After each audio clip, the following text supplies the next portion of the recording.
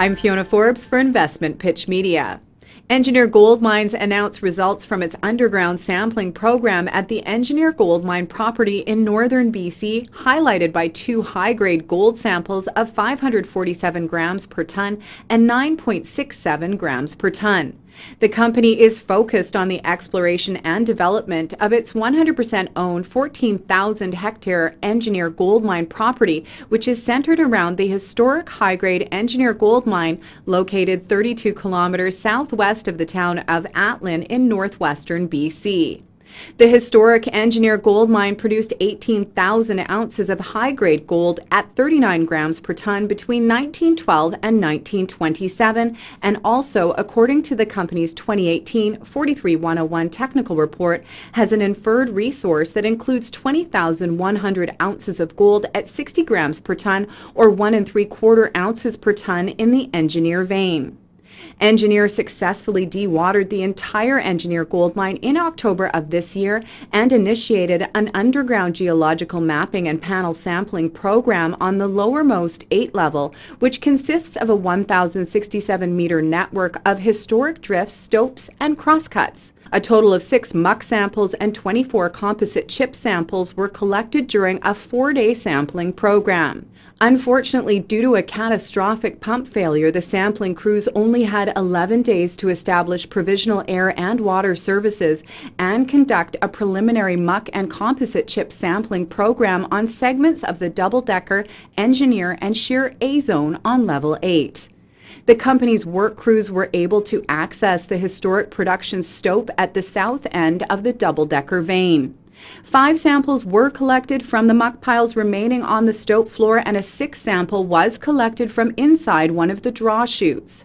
All 6 samples were mineralized, with 2 of the samples returning high-grade gold assays of 547 grams per tonne and 9.67 grams per tonne. The samples were reported to be also enriched in silver and arsenic, which is typically associated with gold mineralization at the Engineer Gold Mine. 9 composite chip samples were collected along a 35-meter strike length of the Engineer vein on 8 level. All 9 samples were mineralized but returned low-grade gold values ranging from 11 to 705 parts per billion. Samples were also reported to be elevated in silver and arsenic. Previous work on the 5-level Bonanza zone has shown that small chip samples typically underestimate the actual gold grade of the vein due to its high nugget nature. Historic drifting of the Shear A zone is measured to be approximately 255 meters. A total of 15 composite chip samples were collected along a 100-meter length of the drift. All 15 samples exhibited low-grade gold mineralization ranging from 18 parts per billion to 1.13 grams per tonne.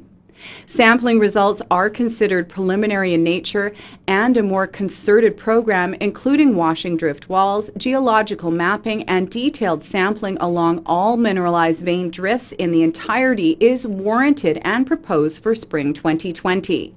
The company has approximately 36 million shares outstanding, with the shares trading at 7 cents on the TSX Venture Exchange under the symbol EAU.